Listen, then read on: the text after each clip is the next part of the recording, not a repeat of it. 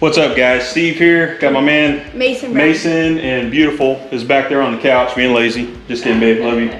All right, so today we're going to show you how to replace the cold side charge pipe on 2011 through 2018 6.7 liter Ford F-250 Power Stroke. Man, it's a mouthful. Yeah. All right, so That's it, 3 times fast. yeah, 3 times fast. Oh wait, I don't know. So if you guys have ever had F-250 in that range for long enough, I guarantee you probably had an issue, or at least you've heard of an issue with your intercooler pipe bursting. It's made out of plastic. They went with cheap materials for some reason, and they're prone to failure. And funny story, about 4 years ago, when the last time this thing failed on us, we went to the dealership, and I'm trying to describe what it was, because I don't know what it was. This was my first time owning one of these F-250s, and I was trying to describe it to him, told him what happened. Before I could even get out the rest of my description, guy literally just bends over, pulls out a box, puts it on the counter, and says, "Here you go." And I was just blown away. I didn't even give him the year model of the truck or anything like that. It was just such a common failure that they kept a whole stack of them behind the counter. So Ford, do better.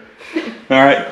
Other than that, it's been a good truck. We've had very few problems with it, but this stupid intercooler pipe has really been a pain. So does it help that it's plastic and Texas heat and everything? Yeah, exactly. It's just going to be prone to failure with all the heat and everything else. But anyway, this time around, I did some research and I saw that Sinister Diesel makes an aftermarket version of that pipe that doesn't require any mods at all. It's just direct fit replacement, except that this one is aluminum and it's bored out a little bit more, so it's got a little bit more airflow that's going to happen through it. It's got all your connectors for the sensor, stuff like that.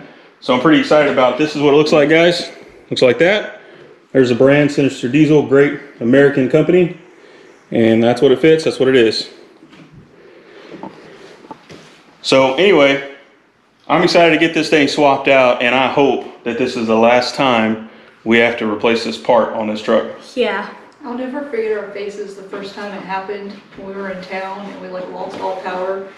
The first time it happened, we thought that we lost the turbo because we heard a loud sound, and we were going like 50 or so. We were actually getting up on, we were going up an on-ramp onto the loop here in town, and that's what happened, and we lost all power and the turbo gauge just went down to 0. You want to talk about a heart-sinking moment? Yep, it was pretty scary. That was pretty scary. So that, when it happened again this time, I like already knew. I was like, oh yeah, that's what it was. Yeah, that's what it was.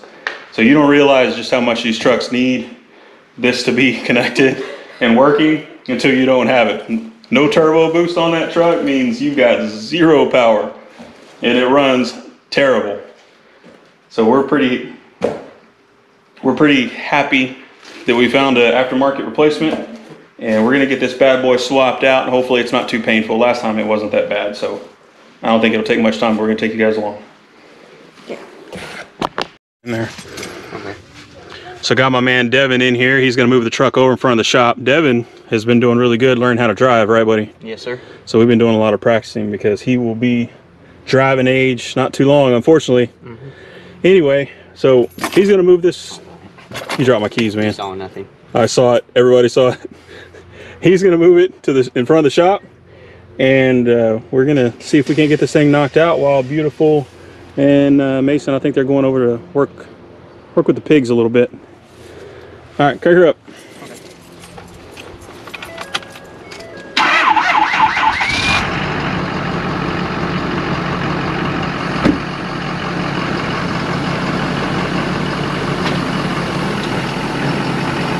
I don't know if you guys can hear that in the video, but there's a loud hissing sound.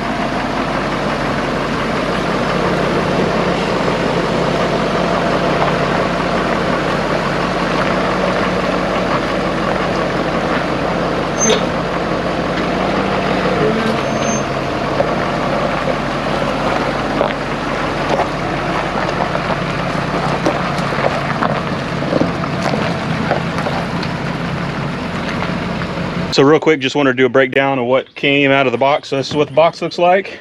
Really nice instruction manual from Sinister Diesel. You guys did an awesome job on that. Look at that color. Nice. Rubber boot. It's that aluminum piece. And your clamps. And there's like a little little spring clip in here as well. I'll take all these out here in a minute and show you guys when we go to put them together, but right now we're gonna go ahead and take out the old one. Okay. You gonna help? Yes, sir. My man Devin's gonna help. All right, guys, real quick, I want to show you what happened. So you see where it connects right there to the throttle body? See how it's all busted? This is the part that actually came off. So this is where it failed this time. Last time it failed right here at this elbow and it burst and it was all cracked right here and the air was just getting out right there. So in this case it was a different spot. Same component though, piece of junk. So that's what we're going to replace. It looks like, I'm guessing a 10mm socket. I'm going to go double check that. So a deep socket there, and a flathead screwdriver would typically get this off, but it's already off here because that's where it broke.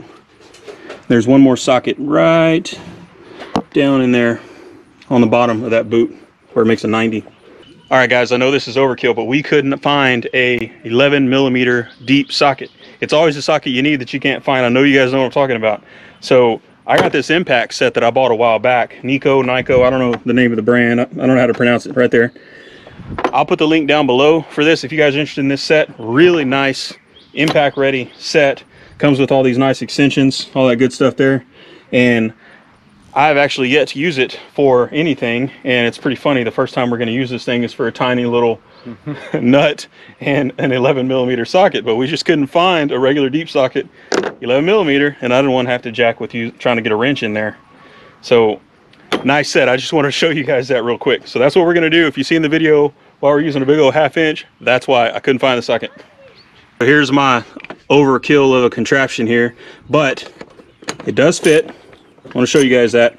Also, there's one that's way down there, and because of this long extension here, that's going to make it really easy to get down there. So all we're looking to do on this is just to loosen it enough to where it'll come apart and we can yank it out.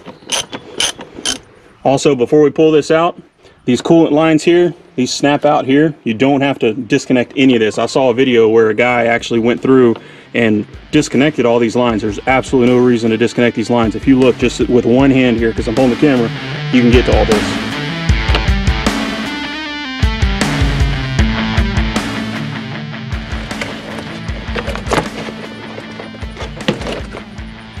All right, so once you pull it out, you're gonna have one little sensor that's plugged in here, and that's just a little push button, and it pulls right out.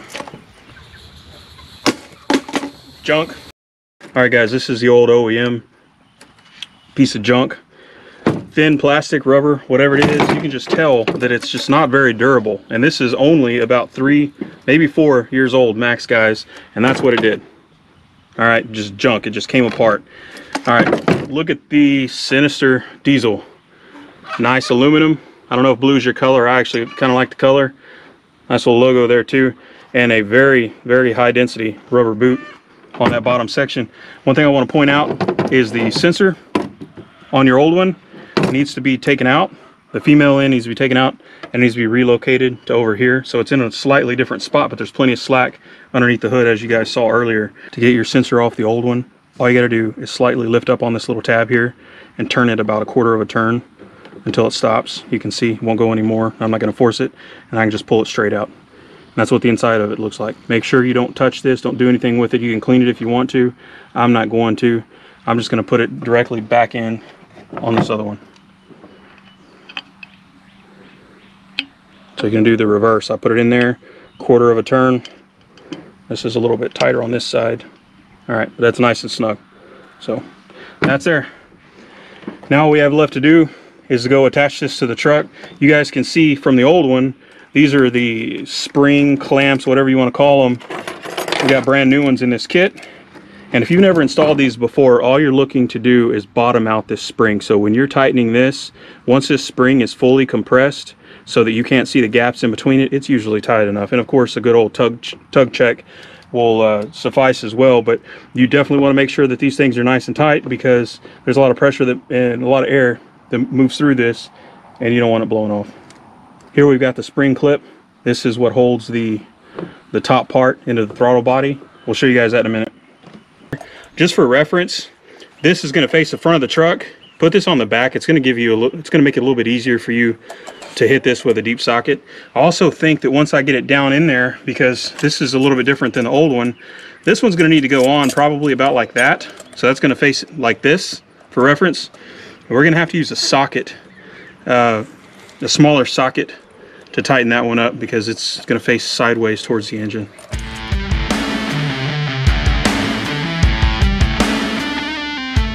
All right guys, that's it. That little spring clip right there, pretty self-explanatory, just slips right over, fits in the grooves. You wiggle it back and forth till you make sure that it's nice and tight and firm and that it's actually sunk into that groove there. And then we got it all in there. You can see the clamps right there. Like I said, you just want to make sure that the springs are compressed and that it's nice and firm, that there's no slack in the rest of the clamp. There's our sensor right there. This is that extra piece. So we're simply going to plug this back in, just like that. Hear the click. It's good to go. This is going to be on there. You can either leave it, cut it off, doesn't matter. I'm going to leave it. I don't want to jack with it. Coolant lines snap back into place, and that's our finished product, guys. Now we're going to go start it up, see what it sounds like, see if we got our power back. Go ahead, Deb. You got the key still, right? Yes, sir. They're in the truck. All right, go start her up. We're going to listen for it.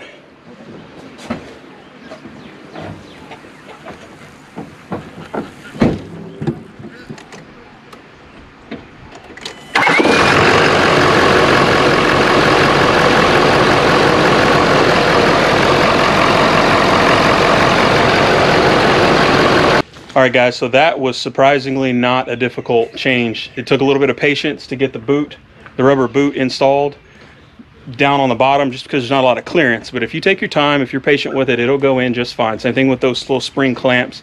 It took a little bit more patience to get those tightened because it was kind of an awkward angle. The one on the top was, but you just stick with it and it got tightened. And you can tell night and day. The OEM versus this aftermarket is just, you can't even compare it. So Sinister Diesel is the brand. Thank you guys for making that part and keeping me from having to replace another stupid OEM one. I'm trying to teach my boy about financial freedom and financial security, and one of the things is you know, this truck's paid off, and I'm gonna keep it that way. And part of taking care of it is putting better parts on it, because I want this thing to last for a while. I'm gonna drive it till the wheels fall off, right buddy? And so we got that part replaced. We're gonna take it down the road. We're gonna do a little bit of test drive and make sure everything sounds good. But here underneath the hood, everything looks really well. I'm gonna put the links to this specific part down below. Like I said, it goes to the 2011 to 2018 6.7 liter Power Stroke Ford F-250. And those tools that I use, the what was it called, the impact socket set, saved our butt today. Even though it was kind of overkill for this job, I want to put the link down below because it's a nice little tool set in case you guys are interested in that. Anyway, thanks for watching the video. Hope it helped you guys. If y'all have any questions at all on the install process or the removal of the old one or anything in general, y'all hit us up in the comment section below and we'll be happy to help. Thanks for watching, guys, and see you on the next video. Bye.